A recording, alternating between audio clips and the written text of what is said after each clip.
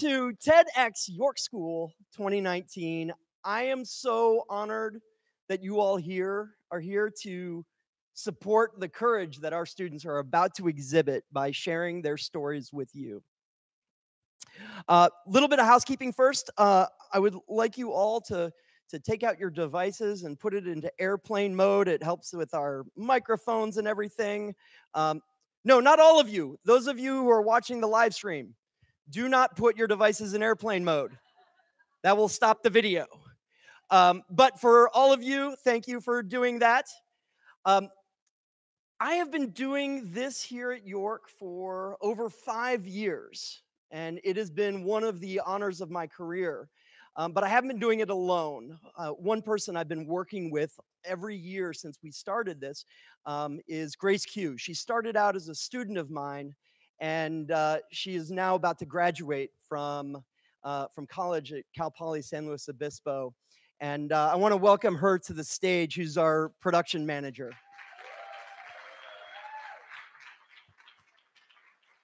Hello. So I just wanted to keep this short and sweet. I wanted to give a thank you to all of our sponsors. So that's Scudder Roofing and Solar, as well as Ian Martin Photography, lovely over here, capturing our memories, and then Knowing Technologies as well. They helped make this all come together. And then also I would like to give a huge thank you to the York School Advancement Office, as well as any York School staff and the student production team who are really making this night come together. And then finally, oh, wow, for the students and the guests and all of our speakers who have really just put a lot of time and dedication into preparing their ideas and talks for you tonight. I've met with them one-on-one while I was at school, just on video call, and watching them have everything go from like one point to how it is where you're going to see it tonight was just truly a heartwarming experience, I guess. It's really rewarding for them. It has been for me too. So I hope you guys enjoy your evening. And with that, here's a short video from Ted to kind of just show you what this night is all about.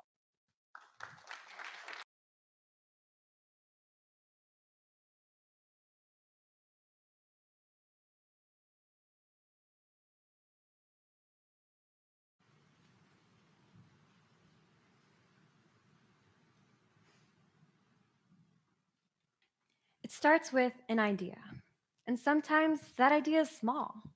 Sometimes that idea is so small that you don't even notice it. But at some point, the idea becomes an action, and that action causes a splash, which then produces ripples.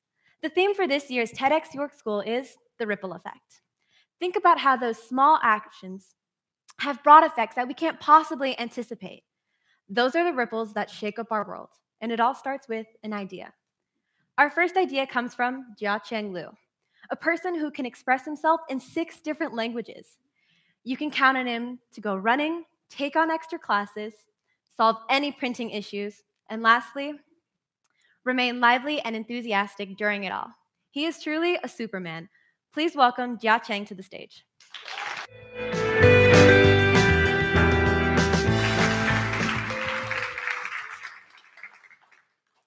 So allow me to introduce you to my own sleepometer, which I use to determine if I've earned the privilege to sleep at night or not. Well, I'll start asking myself, is the work done? If the answer is yes, I'll go to sleep. If the answer is no, I'll then ask myself, well, is it late? If the night is still young, I'll go do it. But if it's already pretty late, I'll go do it anyway. However, life goes beyond work, and unexpected circumstances do happen. What if it's already 3 in the morning and I still struggle to call it a day? I'll go do it. Anyway, I love keeping myself busy, and it's easily met by my multifaceted interest. So starting at my junior year, I decided that it was time to stop messing around. I wanted to live a quality and meaningful junior year.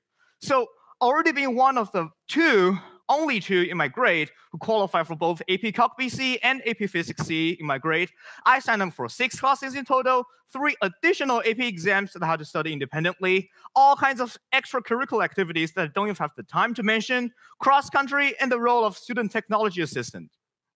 So I uninstalled my video games and cut my sleeping time in response to my increased workload.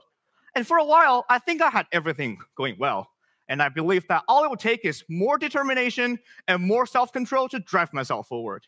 Well, little did I know how unstable my schedule was.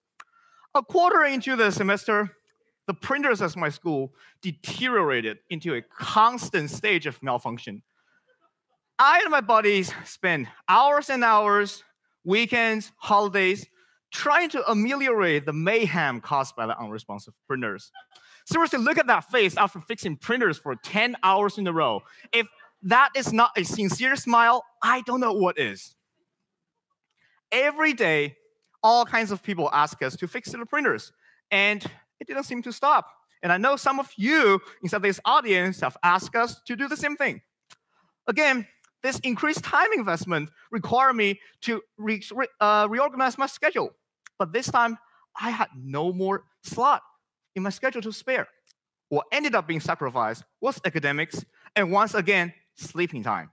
But I thought was a simple process of once again, improvise, adapt, and overcome. Well, I was out of luck. Charged with the fatigue from the lack of sleep and the frustration from the unsuccessful interactions with printers, I appeared to school every day, sullen and hostile. One day I woke up, and I felt like everyone around me has done me something wrong. Meanwhile, I had more and more homework to do, and yet I started to procrastinate. The video games that I uninstalled earlier have somehow managed to be reinstalled on my phone, and they sucked up hours and hours of my life. One day, after I turned in a horrible piece of history paper, I realized, well, this schedule is unsustainable. Here is one bad history paper, and more are on the way. I showed up to cross-country like a zombie, and I raged over random issues, and that consumed a large chunk of my life. I needed to make a change. When I, the tech officer, yell at students for unsuccessful attempts of setting up the printers, no one is being helped. The only result is that both people being very unhappy. If I feel like everyone around me has done me wrong, the truth is the world owes me absolutely nothing. I am the only one that has done myself wrong. I overcommitted myself. I overestimated myself that I could achieve everything. And individual heroisms like this has proven pernicious before to me. My thoughts went back to last summer when I, alone studying in Spain, decided to celebrate my 17th birthday with an impromptu mountain climb. When I was only a few hundred feet away from the top, I accidentally spilled my water bottle and lost all of my water. The summit was right there. I could see it. And another 20 minutes would do it. But I made a decision of backing down, which couldn't have been better.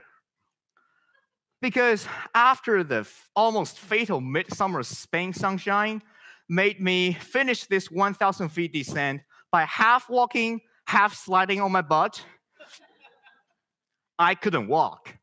I poured half a gallon of water down my throat before I ended this catastrophic mountain climbing by calling an Uber back home.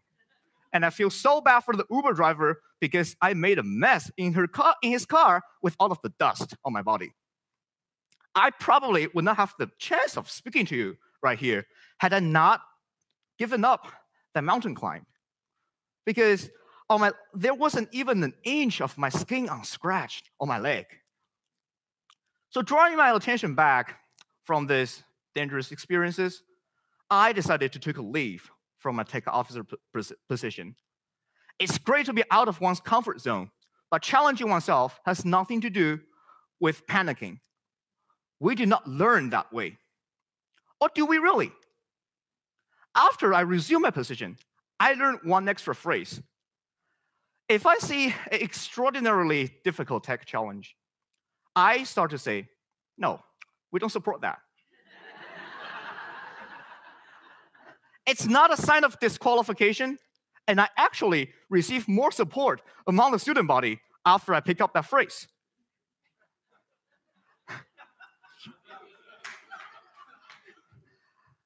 I often say yes to things timorously and reluctantly.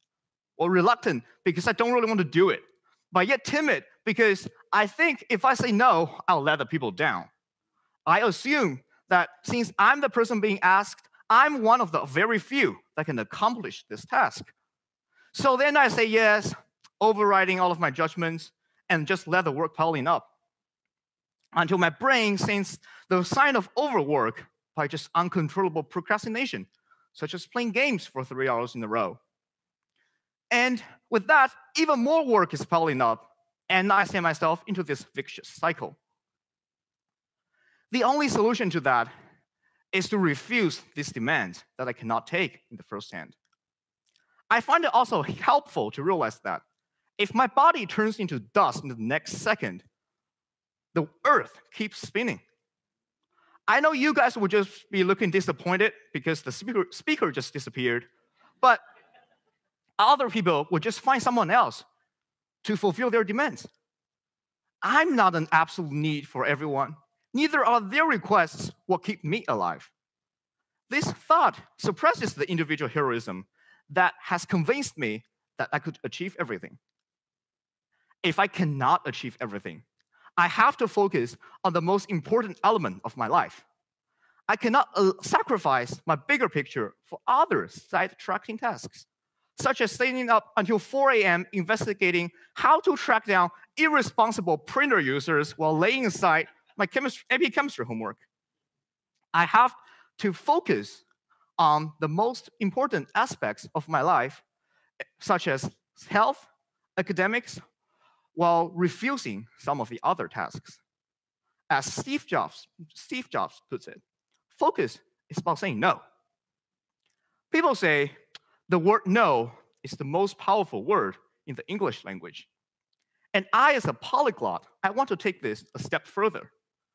The word no and its equivalents in any other language are some of the most powerful words of this world. Thank you.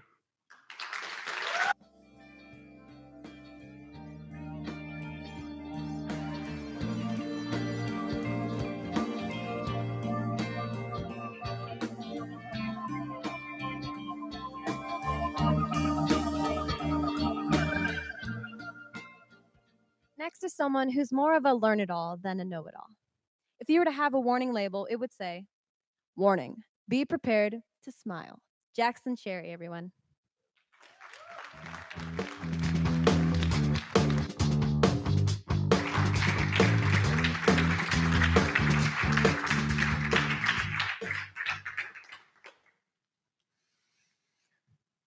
I want to get as rich as possible. But not so I can buy myself more stuff, so I can give all my money away. Let's back up a little bit. A few years ago, I was your average enlistee in the Navy with a life full of problems I was constantly trying to patch up by buying a new gadget or some new clothes, and I wasn't getting very far.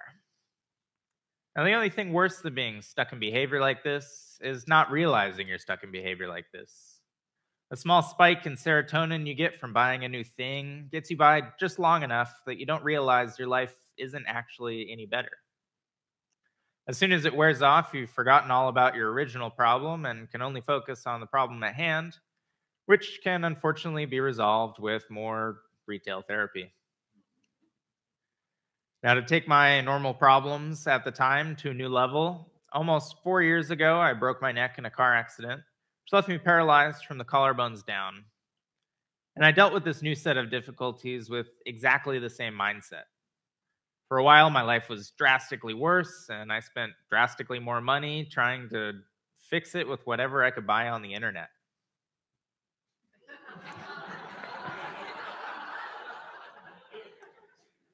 I bet you could guess I still wasn't getting very far. My life did start to change, though, and that's because I fell in love with this amazing human being, Lizzie. We couldn't stay away from each other, and we were both incredibly happy. And things change so fluidly in life that it's difficult to pin down exactly what's going on if you aren't necessarily trying to. I know that I was happy, and I knew that Lizzie was responsible, but I still didn't know that owning more stuff wasn't going to make my life any better.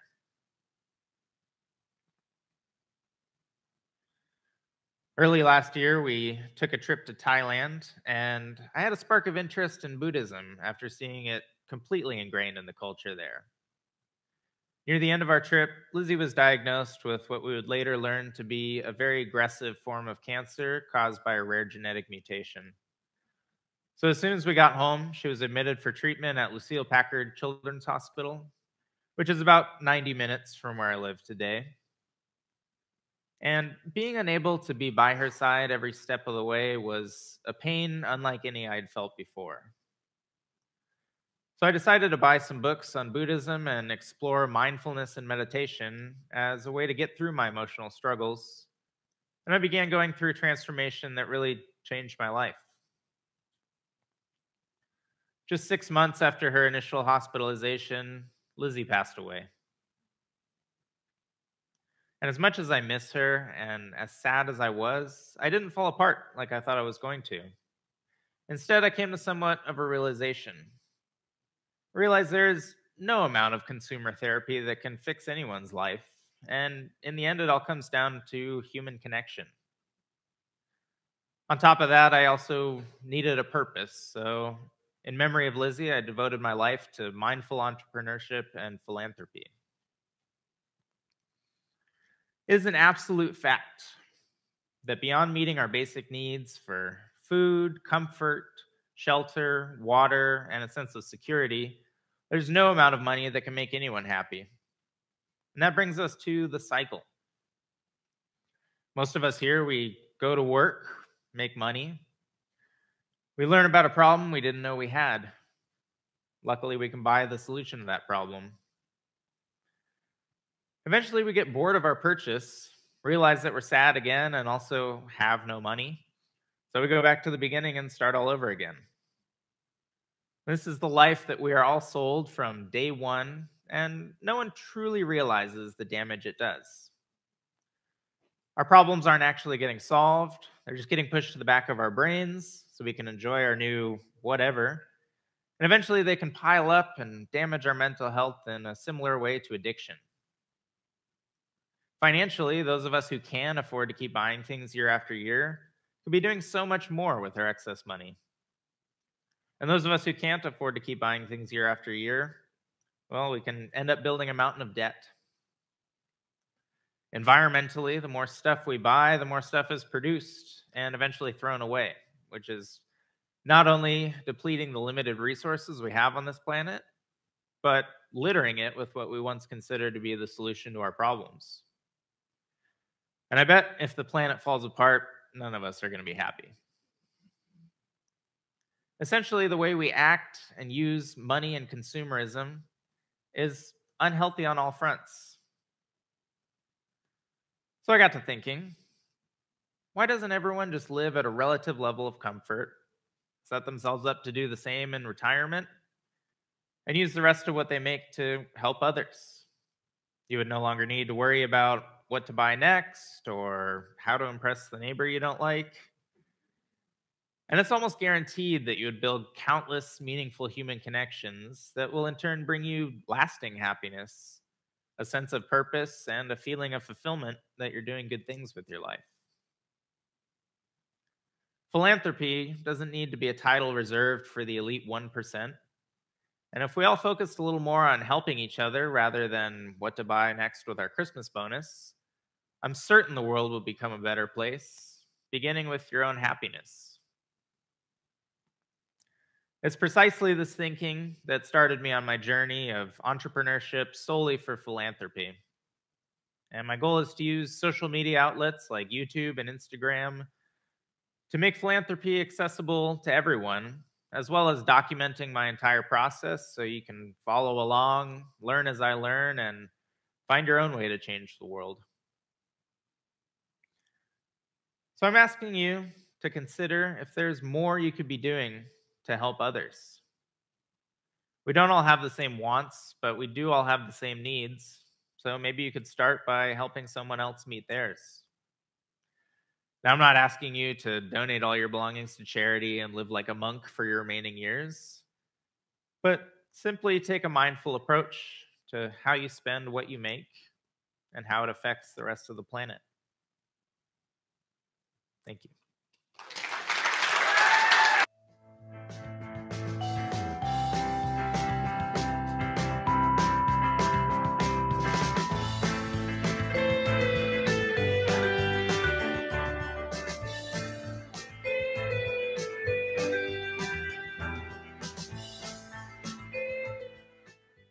This next speaker is someone who's genuinely caring, thoughtful, and kind. So much that she wouldn't even hurt a fly. And trust me, I've been in many situations with this particular girl where I've seen her physically hold people back from killing an insect. This person is also endlessly talented, and you're about to see how. Ladies and gentlemen, I present to you Danica Tang.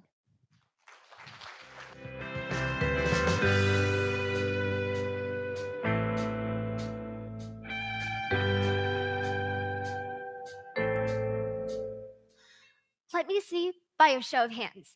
How many of you bought something online this week? That's a lot of us here. Think about how you made that purchase. You open your phone or your laptop, and with a few clicks, you can have it delivered straight to your door. But today, I want to take you to the other side of that journey, that purchase screen, and introduce you to my online shop. I am the owner of the shop, Danny Cat Treasures. This is what it looks like. I sell a selection of jewelry that I make and design myself, as well as other miscellaneous items. Most of the inspiration for what I sell comes from things that I want to have but don't want to spend so much money on as a broke high schooler saving money for college. That's why in my shop, you can find ukulele hangers and even fake nose rings for under $10. And my shop has been pretty successful.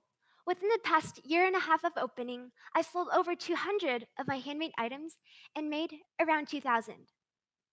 Let's go back in time a little to 2 years ago, when the idea of having an online shop never crossed my mind. I was cleaning up after art class, and I saw a piece of wire lying there on the table. I didn't want to throw it in the trash, so I picked it up, brought it home, and searched on YouTube about what I could do with that piece of wire. And I made it into these: my first wire ring and my first wire wrapped pendants. Although they weren't perfect, I was surely proud of them. And I continued to make more, using stuff that I had around the house, like nail polish for the little pink flower you see in the center, and a keychain that I took from another keychain for the little pendant. And eventually, I was able to make stuff like this. Of course, I had to have a teacher, right? Well, my perfect world-class teacher was no other than the internet. I learned through online craft communities, Pinterest, Instagram, anything I could find. And through those platforms, I was able to make a lot of friends too. And I even did a few craft trades where I would send them a few of my crafts and they would send me theirs. Like these little cute guys here.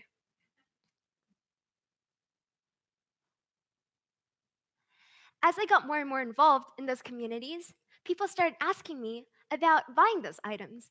And some people even encouraged me to start an online shop. So I decided to try it out and began preparing for everything. But I was scared. What if I advertised the idea of having an online shop in front of my friends and family and I fail at it? What will people think of me? Weeks and weeks went by and I still wasn't prepared. But one day, I was so tired of the preparation that I accidentally clicked the button and opened the shop. Well, I couldn't go back after that now. So the good news is About a week later, my first customer placed an order. I was ecstatic and I ran to my mom telling her the good news. But after that, I felt very lost. What was I supposed to do now? I don't know how to run an online shop. And I had to just work with what I had. So instead of bubble wrap, I used tissue paper. And instead of actual jewelry boxes, I made them out of origami paper. And in the first few months of opening, I received a lot of feedback. Some words of encouragement, others complaints. One of them was like this: "Hello there, I received the cat ring today, and it's adorable, but I was concerned because there's an obvious portion of the wire that is silver while the entire rest was in gold. I wasn't sure if that was due to wear already, which is a little disheartening." When I first saw these messages, I was like, oh no, they're going to leave a bad review, and that will be the end of my shop and my entire career.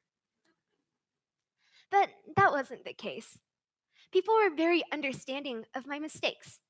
That same customer that messaged me about the wire on her ring actually became a returning customer, and she encouraged me a lot through my learning process.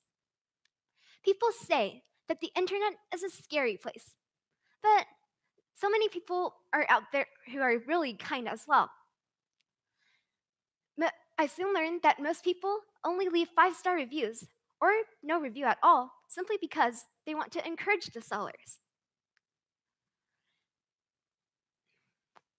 In addition to the feedback that I got, I also learned many rewarding stories through conversations with my customers. For example, a girl said that she gets compliments on her rose ring all the time and wanted to order a customized ring with her favorite color on it, which is light blue. She later on thanked me, saying that she is actually disabled and spends a lot of the time in the hospital, and having her favorite color on her ring makes her very happy. Other customers have thanked me for making a unique birthday gift or graduation gift for their loved ones. When schoolwork gets heavy and I have 10 orders to make at the end of the week, knowing that I have the chance to make someone happy with each order makes me very happy as well. Now you might be wondering, what if I'm not interested in this online shop chaos and the arts and crafts stuff? Well, my point really is this. If you're interested in something, start somewhere, explore, and everything will fall into place. With the same mindset of exploration, I've discovered many more of my hobbies. I learned how to use different craft mediums. I've self-taught myself the ukulele, the kalimba, harmonica, and recently I've been trying to pick up the alto sax in band. I've even gotten into planting, like my mom and my grandma, because I saw a plant on sale in the grocery store. A small moment in art class took me to starting an online shop, and many other small moments took me to discover so much more. You never know where your idea can take you.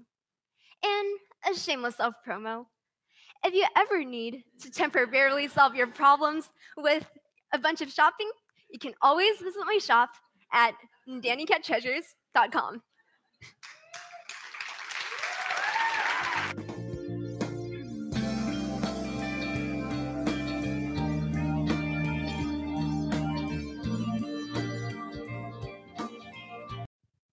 Now a special performance by Kevin. But what most people don't know is that his real name is Omid in Farsi, which translates to hope in English.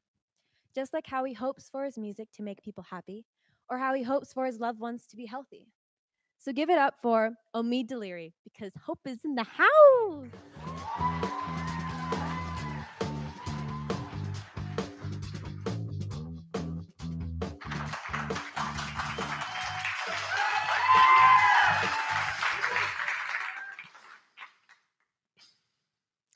It was June 18th, 2016, when I got my first laptop.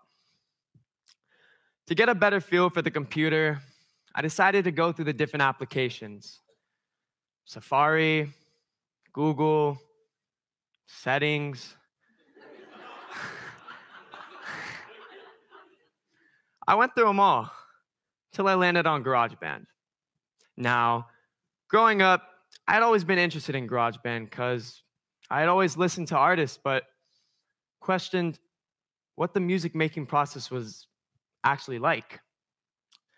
So, eagerly, I opened it up and began to make a couple beats with the different plugins that they offered. Before I knew it, the whole day was gone. It had completely captivated me. Now, the rest of my summer went something like this. Wake up, make a beat, write lyrics to that beat, record the song, do it again. Continuing on with music, I created a profound love for the process. I started out with a built-in computer microphone, and I managed to get to a $20 microphone off of Amazon, which I paid off from working a couple hours around the house. And then I went to a $300 microphone, which I got from selling some of my clothes. And then finally, I went from the free GarageBand to the not-so-free Logic Pro X, which did cost $250, but I got it for free. Ultimately, I ended up paying the price of like 134 viruses when I figured out. Yeah.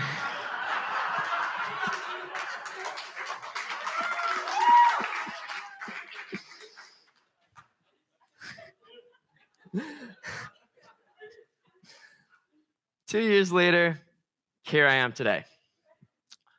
But I'm not here to talk about my musical background with you. I'm here to talk about the discovery that music led me to find.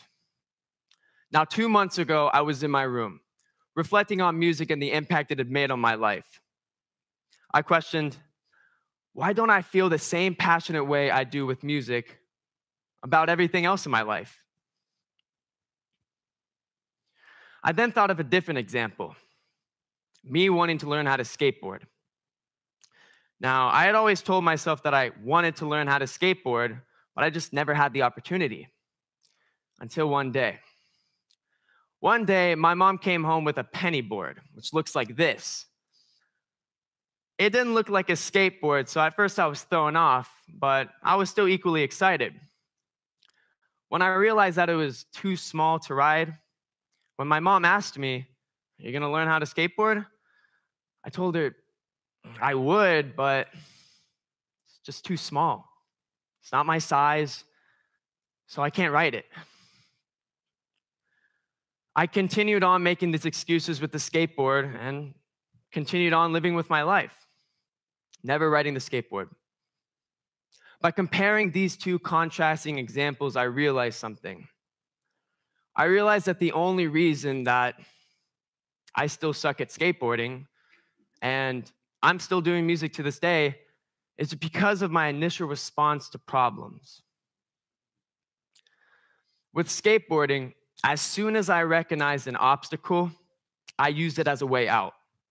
But with music, even with my lack of resources, I went as far as to illegally download a software.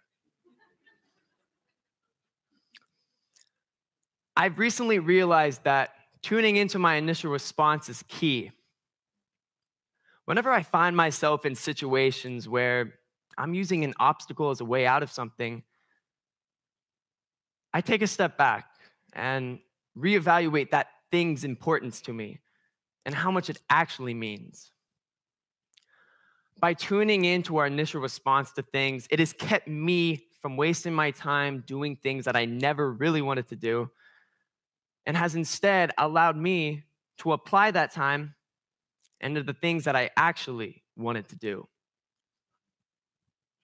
By focusing on our initial response to problems, it reveals to us the true passions and feelings we have about certain things. If you were given an opportunity and you used an obstacle as a way to get out of it, then you shouldn't be taking that opportunity in the first place. If you were truly passionate about something, you would just, do it. With the power to recognize our initial response, we can start saving time, energy, and begin focusing on the things in life that we actually want to do. Thank you.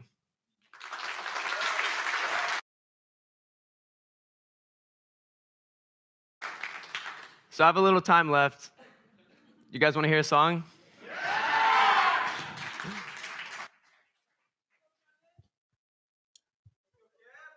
Check, check, check, check.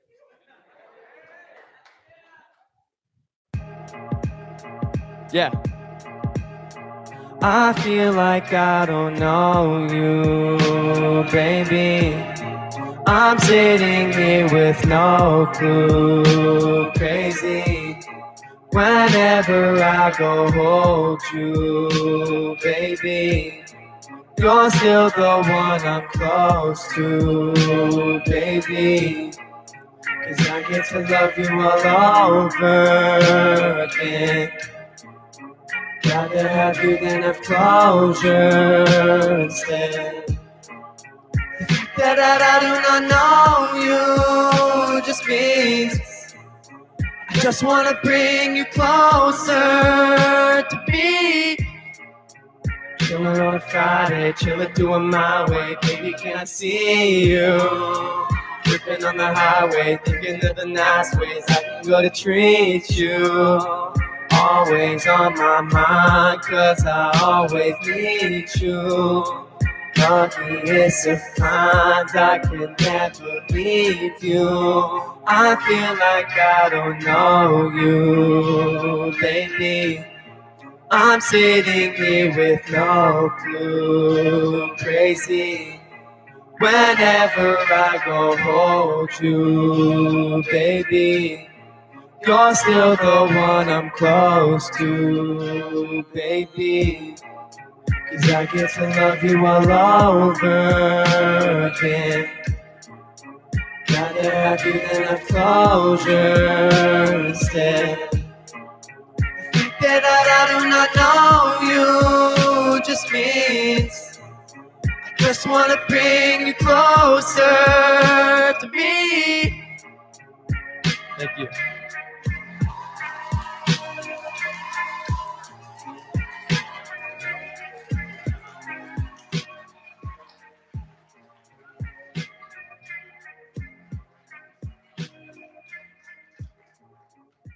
Up next is someone whose name matches his bright and bubbly spirit. If you were ever to be stuck on an island, I bet my money on that he'd have a deck of cards in his pocket. Be prepared to be wowed and inspired by the amazing Sun Shooty.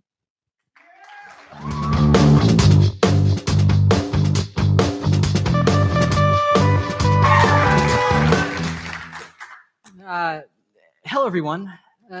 This is a bit embarrassing, but I've got some magic in my pants.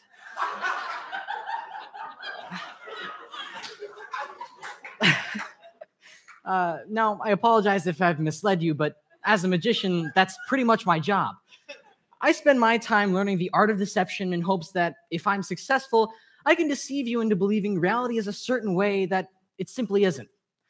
If done correctly, I, the magician, will have set up all the variables of the magic trick, only letting you think you've made a decision that eventually culminates in an impossible ending. Let me give you an example.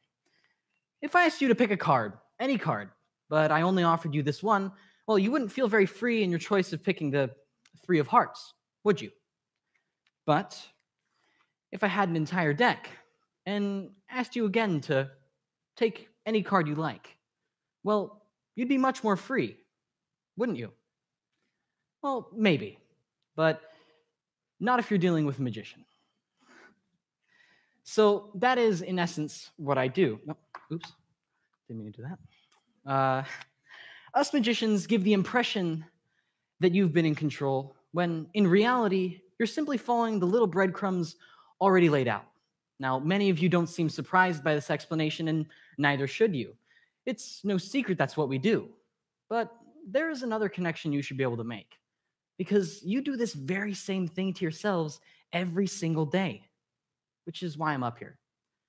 I'd like to make the case that we are not free of will, and that our future is written in permanent marker on the poster board of the universe. Now, we all experience this thing called free will. In 2015, according to the Scientific American, around 4,500 people were polled and asked if they had free will, and the overwhelming majority, 59%, answered yes. Now, when I say free will, the more specific version I'm referring to is called libertarian free will. Now, put simply, libertarian free will is the ability to have done otherwise. It is to say that had you the ability to wind back time, you could have done something other than what you did. That is libertarian free will. And this idea seems rather intuitive. I mean, I can do whatever I want, right? I'm in control of what I want, right? Well, we humans are pretty easily manipulated. Just last year in 2018, $151 billion was spent on advertising products to American consumers. If this didn't work, why would these tycoons keep on spending these absurd amounts of money? And because of this fallibility, not only can we fall to the trickery of others, but also to the sophistry of our own minds. And however widely accepted this notion of free will may be, it's actually somewhat contested. Allow me to try and persuade you. If we start with the assumption that free will exists, then it must manifest itself within our actions. I mean, that's exactly what free will is. It's the ability to do what you want. Now, there are only two reasons we do anything. One, we're forced to, or two, we desire to. Now, obviously, if someone forces you against your will to, let's say, spend your Thursday evening watching a bunch of teenagers talk about themselves, many of you will know all too well that that can't possibly be an exercise of your free will. But let's talk about the will we all feel we have, the will to do what we want. Let me ask you a question. Do you control your desires? If you like your coffee without ice, why is that? If you don't like country music, did you choose that? And even if you went out of your way to get your coffee with ice despite not liking it, or listen to Mariah Carey's collective works on a car ride home just to prove you're free, try to dig into that thought process and see where you can find your freedom. You'll end up running headlong into a desire to prove you're free. Another desire you did not author. Now, if our freedom's not in the only two places it could be, well, where the hell is it? Allow me to do one more trick for you. Now, I could use anyone for this trick, but why don't you stand up for me? And could you tell everyone your name? Why don't everybody give Josefina a round of applause as she joins me on stage? Just right up here. Thank you for being a part of this. Now, in a moment, I'm going to show some pictures up on the slide here. And just before I begin, I wish I could say we've never met before, but that would be a blatant lie as well. We go to school together. But I can assure you we've planned nothing in advance. Now, in a second, like I said, I'm going to be showing a few items up on the slide here. You're going to pick any one of them in your mind, and you're going to go ahead and write it nice and large on this piece of paper here. All right? And just do not let me or anyone else see what you've written. And tell me when you're ready. I can tell by the way she's writing it out. No, I'm kidding.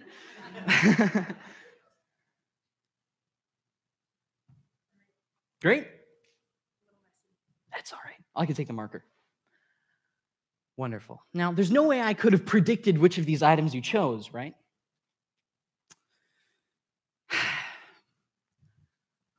Last night,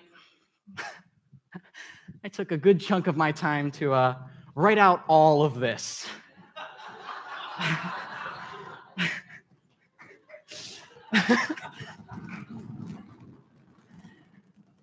Here's where we started. I've got some magic in my pants.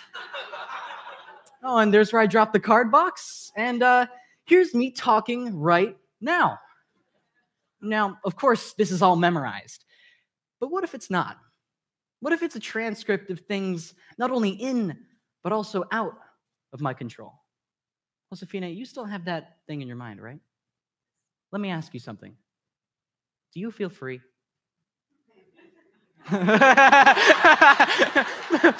Good, I'm doing something right.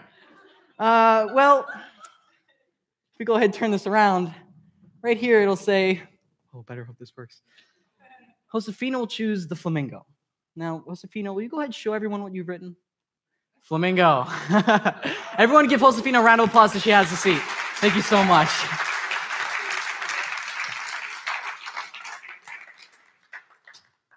Now, we feel free. We really do. Each day, we make all sorts of decisions, and our mind and our environments dazzles us with the wonderful magic trick of free will. But we are not the authors of our minds or our environments. I believe our past, present, and future are written in permanent marker on the poster board of the universe. The best magic tricks feel real. And even if you don't believe in free will like myself, it's too important to the functioning of our minds and our societies to believe otherwise. I hope that I've convinced you that what it is like to not be free, yet constantly under the impression you are, is what it is like to experience a magic trick. Thank you for all coming to my TED Talk, though I know you could not have done otherwise.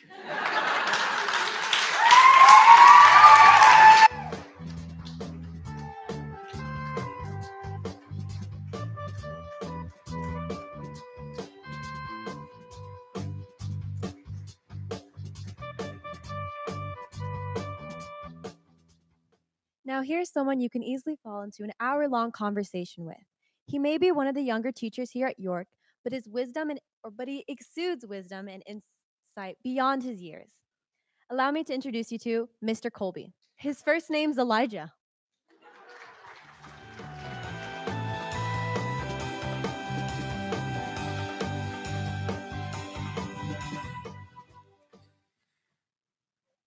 One afternoon when I was a boy, I was sitting in my dad's truck with him outside Indian Head Bank in Keene, New Hampshire, where I grew up.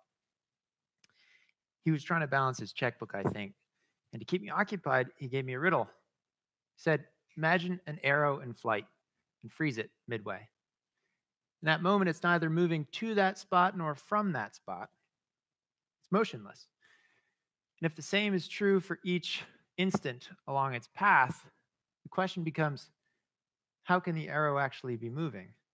How is it not just a string of frozen moments? Well, years later, I realized he had fed me one of Zeno's paradoxes of motion, which are debated like 2,500 years after Zeno's death. I think I was 9.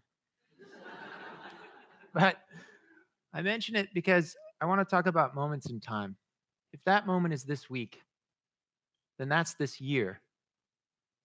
And that's my life in dots, 1 per week. I'll give you a little bit of scale quickly.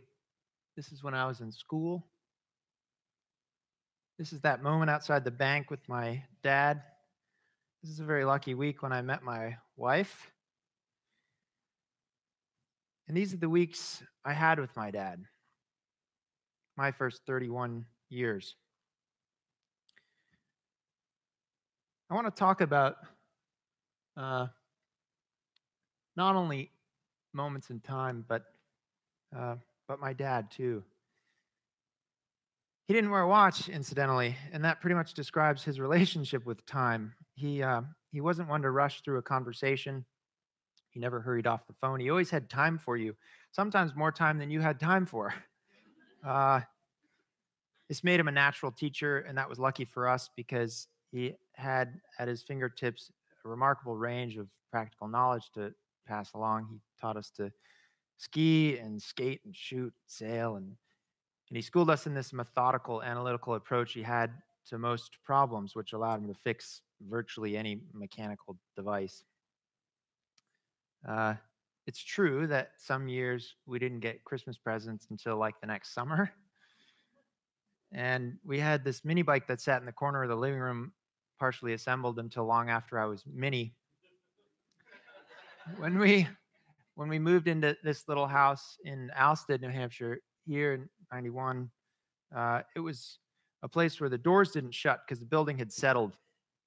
And though my dad was a carpenter by trade, instead of just planing the doors to fit the new frame shape, he decided to place bottle jacks at strategic locations under the house And so, as not to break anything by rushing, he started cranking them at a rate of about 1 revolution a month.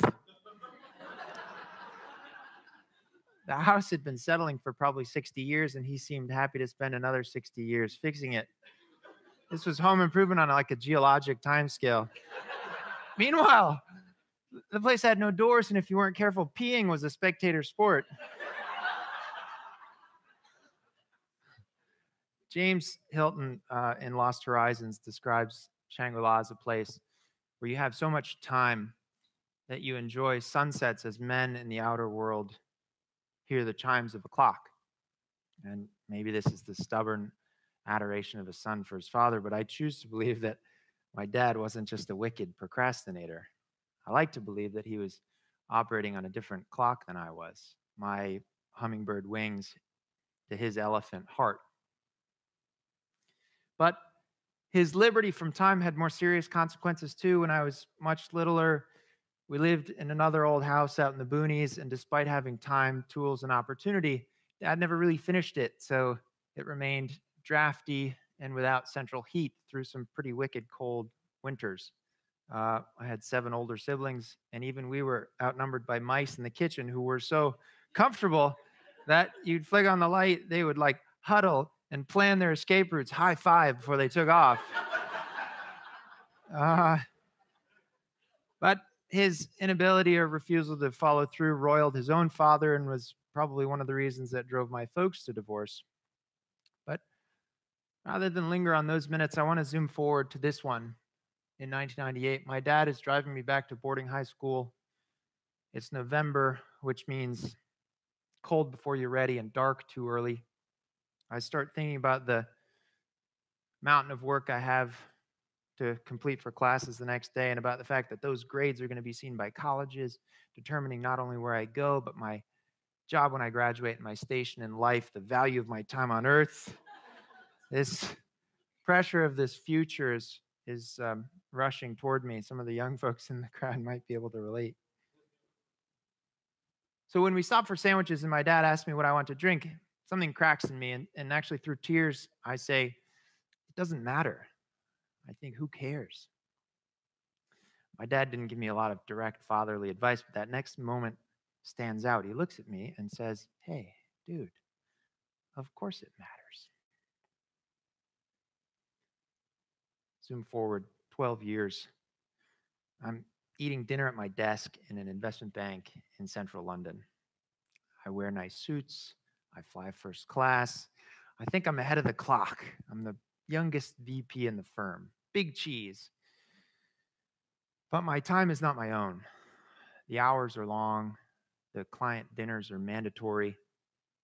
I have a colleague who jokes that after these long weeks, he walks into his own kitchen and his kids burst into tears because they think there's a burglar in the house. Like many around us, his bank account is healthier than his body. But the phone rings, and it's my brother offering me a bib to the Boston Marathon in 3 weeks. I agree immediately, cut out of the office early, and run east along the Thames River, past noisy pubs and lighted office towers out through the quiet streets of Greenwich. And when I can't run anymore, I take a cab home, exhausted but happy. And in that moment, something of the veneer of that lifestyle has cracked again, and I've started making plans. Just 3 years later, but no longer being an investment banker, I have 3 weeks to spend with my dad opening up the family summer property in Maine. And that sounds fancy, I know, but we're more Clampetts than Kennedys, actually. It's just fixing a lot of rusted old stuff every spring. But Rain's got us pinned inside, so we're working on his old motorcycle. Now, this is a bike. I remember him plunking me on the gas tank when I was little between his arms. As a teen, it was the bike that I learned to ride on, but it's been sitting for a decade and needs rebuilding. So in the mornings over coffee, we're leafing through the manual and talking. In the evenings, we're kind of admiring our work and talking. After 3 or 4 days, we drop in a fresh battery, inflate the tires, roll it out of the barn. He insists that I be the one to start it. And there's a moment when I crank it over, when it sputters and spits and coughs, and then it starts. My dad was a loving man, but he wasn't one to gush, and hugs between us past the age of about 12 were kind of a shoulder-to-shoulder affair. But when that bike starts, I don't have time to react before he leans across it and gives me a hug. Full, lingering, frontal, breaking all the man hug rules. And then, because my weight on the seat has shorted out the battery, he steps back and says, "Hey, your crotch is on fire."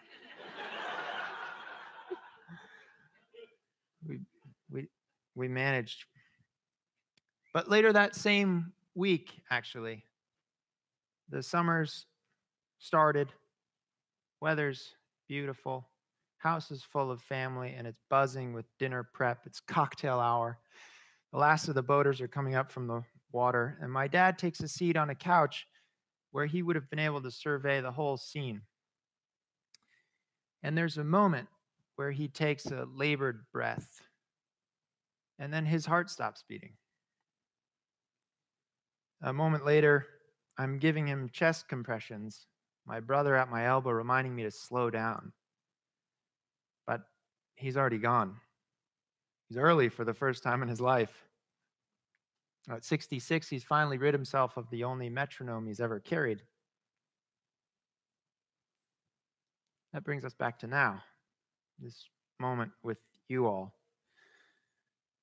I married my dream girl. We have this perfect daughter. I have time to read great books with my English classes and run every mile with the cross-country team I coach. By any measure, I am a very lucky man. Now, maybe Zeno's paradoxes solve a little calculus, or maybe the premise is false. I don't know. But what is a life if not a string of a million moments?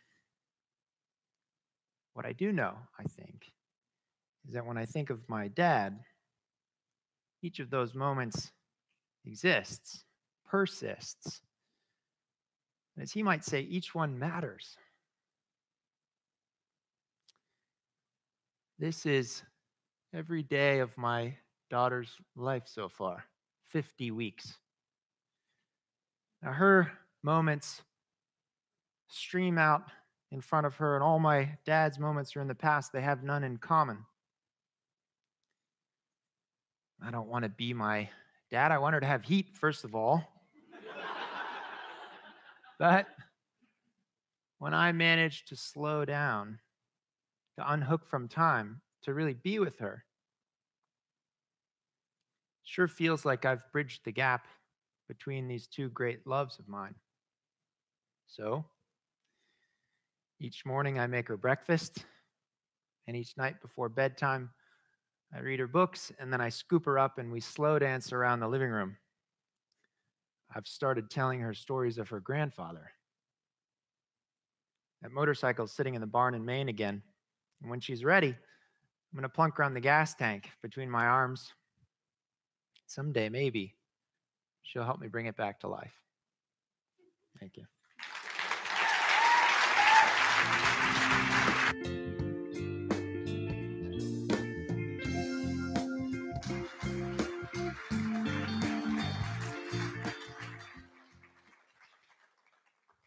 I asked our next speaker what his spirit animal is, and he said it's a coyote, which is totally accurate.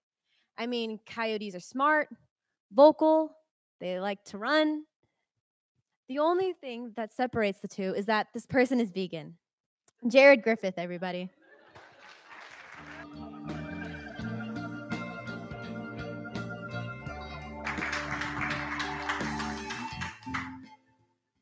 Hey, Jared, you're anorexic. What? No, I'm not. Yeah, you are. Look at you. You're a little twig. No, I'll prove you wrong. And I certainly did. Having gained 20 pounds of a bully's words. My mom was right. The summer before,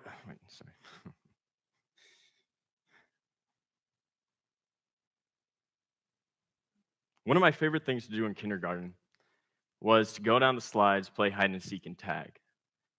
One of my classmates enjoyed similar activities, and every day after school, we would play these games together. Over the course of the year, we became buddies, and unfortunately, he transferred the next year, and I was left alone. This was around the same time that the words of my classmates began haunting me. Desperate for a friend, when I heard that he would be transferring back for the second grade, I was ecstatic. The first day of school came and passed. The first day of school came, and the whole school met at the usual place for an assembly. I searched for my old friend and noticed that he was standing with a group of people who sent hate my way. I walked up and I said, "Hey, do you remember me?" "Yeah, I do. You're that kid who everyone keeps talking about. Get out of my face, stupid." I walked away feeling worthless. My parents and my sister, my only friends. The summer before 5th grade, I transferred to a new school. The school was relatively small in size, and it was an opportunity to make my first friends. I was exhilarated at this chance. The first day of school came and passed, but I didn't connect with anyone. I was alone again. I remember one day in which I came home crying because it felt like no one wanted to be around me. My mother came in and she hugged me, and I told her, "Mom, it feels like no one wants to be my friend. I feel so lonely. I don't want to go to school anymore." Jared, everything happens for a reason. And you may not know that reason yet, but you will eventually. And when you do, it will all make sense. You have a very kind heart. Keep your head up and stay strong. You cannot control how others act. The only thing that you can control is how you deal with it. Don't let the words get to you. And surprisingly enough, my mother was right. I know, that's kind of weird hearing from a teenager. Everything does happen for a reason. Whatever situation you're going through right now in your life, there's a reason for it. Every person who comes into your life is there to teach us something. So I'm not saying that bullying is a good thing, because my experiences as a child were both lonely and painful. But I do believe that they taught me a great deal about myself and how to treat others. One of my purposes in life, I believe, is to make others laugh and smile. And I put myself in uncomfortable situations to do this because I don't want anyone to feel the same way I did during those years of my life. I was called anorexic, and I gained 20 pounds because of it. I was bullied, and I learned how to be kind because of it. If I could turn back the clock and prevent those experiences, would I? No. Why? Because those experiences made me into the person who I am today. Isn't this similar to your lives? Without your experiences, would you be the same person that you are today? I assume not. There are so many things that I could say were, but this story is not meant to be about the past. This story was about me, but now it's about you. You have the power to change the world, to stop bullying. You have the power to put yourself in an uncomfortable situation and stop hate, even if you're the only person who's willing to do so. You have the power to be kind to others. Oh, and don't forget, your mother is always right.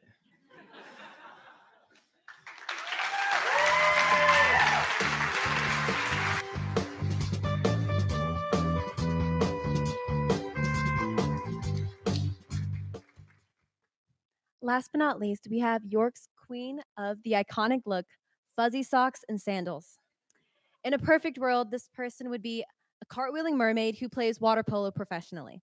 And if she had to, she would choose tacos for life over sushi. Please give a warm welcome to Zibby Lindholm.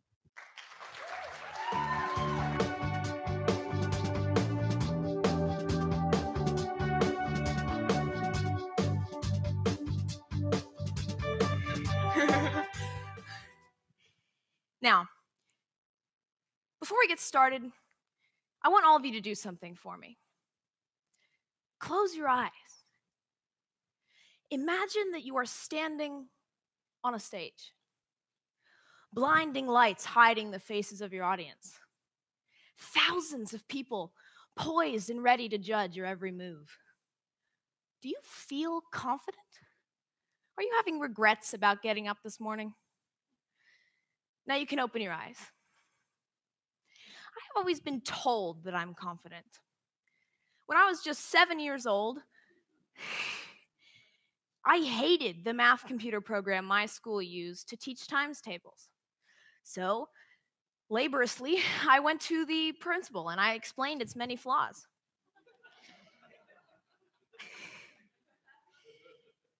Now, later that year, he removed that program from the curriculum forever. When I look back on that situation, I ask myself, what happened there? Some people assume that confidence is an innate quality that requires no thought. And frankly, so did I. For example, when I first applied for TEDx, I was confident about my admittedly bold topic.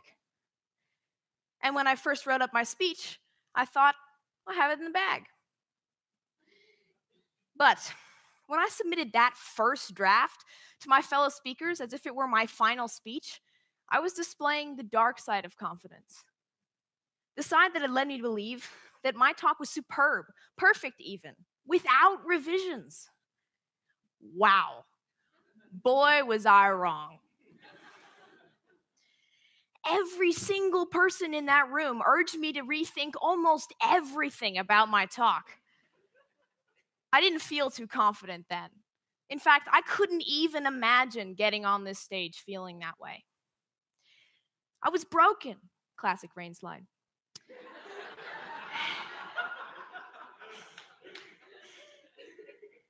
I knew these people meant well, but I could barely hold back the weight of the tears fighting to run down my face.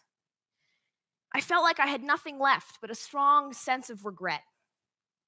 Why have I done this to myself? I wish I had quit earlier. What a pain. I shouldn't have even applied to talk this year. But when I got up the next morning, I had a thought. Confidence is not an innate quality. It requires thinking. In fact, come to think of it, I've been thinking about confidence a lot. Pre-thinking does not signify a lack of confidence. Sometimes, even before the simplest of conversations, I sit contemplating and rehearsing responses, questions, comments that could apply to the situation I'm going into.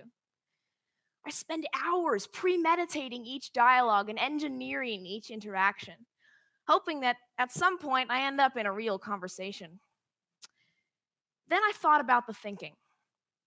What am I doing with all of this contemplation? I am taking myself out of the stressful situation. I am pre-living each moment and using my imagination in an environment of my own creation, a safe place. This is the way to prepare for whatever real-life ordeals may be on the way. To quote 2019 MacArthur Genius author Linda Berry, we don't create a fantasy world to escape reality. We create it to be able to stay. However, this escape method often comes with a mountain of overthinking. Did I really just say that? Should I have mentioned? I call this a brain virus, and left alone, a virus can cause other problems too. For example, as soon as I start consciously thinking about breathing, all of a sudden it becomes the single most complicated thing I've ever done, leading to a near-death moment of self-asphyxiation. Now, let's take a step back. Examine the process. Confidence is a thread that weaves its way through everything that we do. From the simple act of walking out the front door to speaking your mind in front of an audience, it supports us. Let's follow that thread. In my story, we saw it first in the sloppy beginnings of my first draft. Then it appeared again in my recovery, sewing its way into the edits of my third draft, all the while hemming the edges of my thinking and embroidering the fringes of my imagination. Well, the point is, we can see it. But what about your story? Do you think you can see it? It was there when you got up this morning. It was there when you walked out the door. It was there every step of the way, carrying you forward through time. Confidence gives you the option to choose what you project to the world. Without confidence, people can be forced to change parts of themselves. With it, you can express yourself as the person you want to be. Now, I mentioned my third draft. By this time, it was last Sunday, and it still wasn't done yet. Panic had set in. I thought I had lost the thread, but I hadn't. I needed to move on from thinking and start doing. Confidence is not an innate quality. Thinking can only do so much. Work needs to be done. So that's what I did. I started writing, rewriting, hating it, rewriting again. But despite all of that, I stand here before you giving the part of the speech I had struggled to write. When I felt I had lost my confidence, my mind became hostile. I had thrown away even the confidence needed to create that safe place. But then I started thinking, imagining not only moments ahead, but the past, which I've already survived. Now, for the people out there who, like me, sometimes stumble on words and sometimes struggle to get up in the morning, confidence cannot simply be solved with a superhero pose or a smile in the mirror. It takes work, time, and effort to build up that courage. But it is always possible. Now, I want you to close your eyes and do it for real this time. Imagine you are back on that stage. Same blinding lights, same people watching. But this time, think. Imagine each moment of flawless success. Now, as you give your long-anticipated speech, talk, dance, body language, interpretive dance, whatever you want to do, breathe. You've done it. Do you feel confident? You got up this morning. You walked out the door. Now you can open your eyes. See the thread, no matter how faint. Because, after all, if I can do this, well, I'll let you do the thinking.